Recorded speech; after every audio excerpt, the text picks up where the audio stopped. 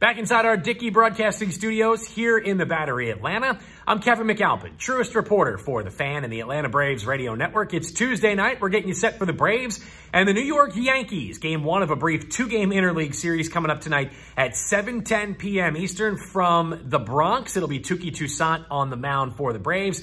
Jordan Montgomery, tall left-hander, getting the start for the Yankees. Let's start with the news of the day, because when you saw the lineup tweeted middle of the afternoon, Ronald Acuna Jr. was in his familiar leadoff spot. Well, that is not the case. If you missed it just a short time ago, the Braves have scratched Ronald Acuna Jr. with a sore left wrist. He's listed as day-to-day. Now, this is not anything that's been lingering like Ozzie Albies. It's something that popped up here very recently. So the Braves are going to play it safe, get him out of the lineup, and they've mixed some things around here tonight. So Dansby Swanson's actually going to lead off for the Braves here tonight in Ronald Acuna's absence. And again, if you want to see the updated lineup, go to our Twitter account at 680thefan and get you caught up on all the changes that they have made for the Braves starting nine here tonight. Again, the Braves are continuing this 9-game road trip. Did not go well last night. Of course, for Sean Newcomb, it earned him a trip back to the satellite training facility at Gwinnett. An inning and a third, he was responsible for 8 earned runs.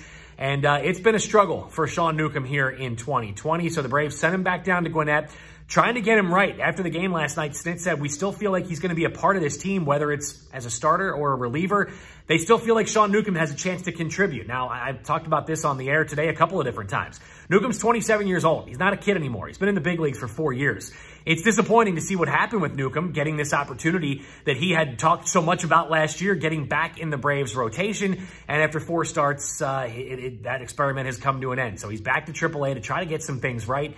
And the big thing for me watching him last night, he wasn't able to execute his breaking ball. And when you're not able to locate your curveball, opposing hitters can sit on your fastball. And that's exactly what you saw in the first couple innings of last night's contest. Of course, it didn't get much better when Robbie Erlin came in relief of Newcomb from the bullpen, gives up a grand slam on the very first pitch he throws as an Atlanta Brave. And of course, the Phillies went on to pile on from there. Yes, the Braves did score 7 runs in the 9th inning. It was great to see the way they battled. I've got to think Joe Girardi probably didn't sleep all that well last night, knowing he had a 13-1 lead going to the 9th, and he had to get Hector Neris, his closer, warming up. So the Braves offense, of course, they did what they do a lot of games. They scored a ton of runs late, but unfortunately that game had already been decided. So if you woke up this morning, you saw 13-8, score was a little bit deceiving. That thing had been well in check from pretty much the bottom of the 2nd inning. On the good news for the Braves, congratulations to Nick Markakis, his 500th career double. He's just the 64th player in baseball history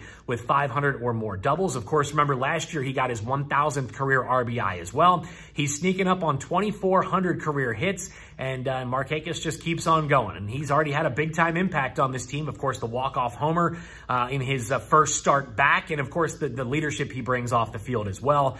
So Brian Snitker made it a point to mention how much Nick has meant to this team last night and again today on his Zoom call before the game. So congratulations to Nick. Of course, Travis d'Arnaud keeps on hitting. Great to see him go yard in last night's contest. Really, we heard about that power when the Braves signed him from Alex Anthopoulos, and we've seen that on display, be it in spring training or summer camp or even now to start the regular season. Braves returning to Touki Toussaint here in game number 1 against the Yankees. Of course, for Toussaint, big key for him has been that slider, keeping the ball down, and he's going to have to do that here tonight at Yankee Stadium. We know the ball travels extremely well. I think the dimensions down the line at Yankee Stadium are about 135 feet to left and right. Okay, they're a little bit more than that, but these Yankees hitters certainly like hitting in a very hitter-friendly ballpark in the Bronx. So big key for Touki, keep the ball down, continue to work on that slider, pound the zone, and paint the corners with that fastball, and we'll see if Touki can build off the success he accomplished last time out. For Jordan Montgomery, speaking of long balls, he has been susceptible to the home run ball the last couple of seasons.